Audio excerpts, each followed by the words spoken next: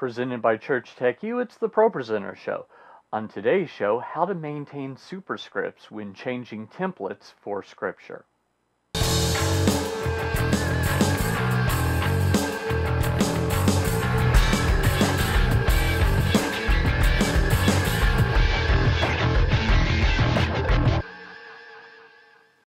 Hi, and welcome again, my friends and fellow Eternity Changers, to the ProPresenter show. This is the show where I help you learn about ProPresenter. My name is Paul Allen Clifford, and before we get started, make sure to subscribe and click on the little bell icon so that you can be among the first to learn the new tips and tricks I share. When you add Scripture to ProPresenter, sometimes you'll need to change the template so that it looks different. If you're using a superscript for the verse number, you'll notice that it becomes a normal number. So how do you keep that from happening? Well, let's head over to my computer and take a look. So what you want to do is right-click, go to Template, and then go down here where it says Refactor Preferences, Preserve Text Attributes. That's what you want to have checked.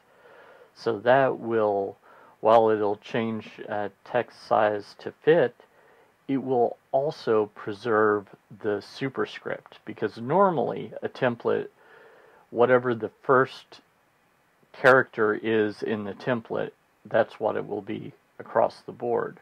But when you click that, that will solve that problem. So let's use exactly the same template as before, Scripture quote, and we click on this.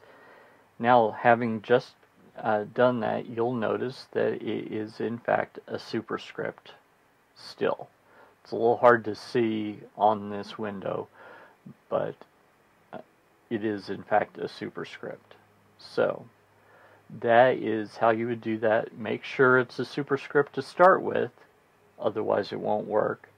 Make sure you have the checkbox checked, otherwise it won't work, and then go from there. So that is how you preserve a superscript when changing templates of Scripture in ProPresenter 6. I'll admit that this isn't hard to do, but it's one of those things that you might not have known how to do before.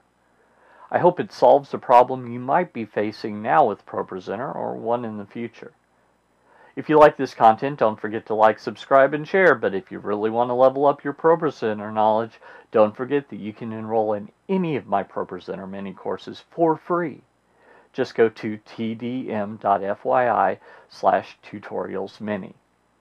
Until next time, this is Paul Allen Clifford from TrinityDigitalMedia.com and ChurchTechU.com, reminding you to go out and change eternity.